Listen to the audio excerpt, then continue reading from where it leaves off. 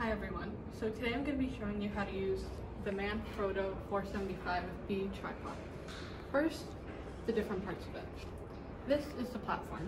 You use it to secure the camera by using this latch.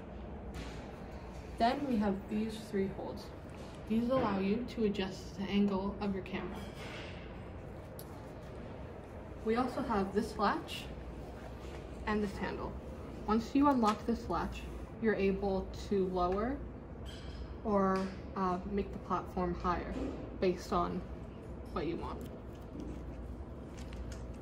And then we have the legs. The legs are probably the most crucial part of the tripod. You are able to make the tripod lower or higher based on using these clips. So right now, if I want to make the tripod higher, I would undo the bottom clip on each leg. Then I would pull it out until I get the height I want, and then relock each one.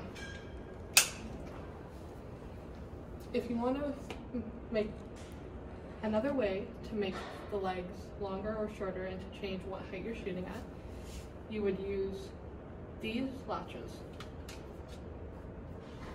Once you undo this one, you are able to do this or this, depending on what type of angle you're shooting at. Top of the tripod and angle the bottom part here onto here on the platform so that when you open this, it can lock in properly.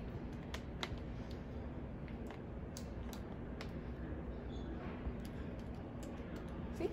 Now it's on properly and the camera can't move, and you're able to turn the camera to whatever direction you'd like. So this is how you would attach the tripod to the dog. First, make sure that all the legs are the same height. Next, you would do this. Push down on the gray lever and secure the bottom of the tripod. And that's it. So, do's and don'ts of a tripod. First, make sure that your pathway is clear whenever you're moving it. So this is the wrong way. Before you move it, you should clear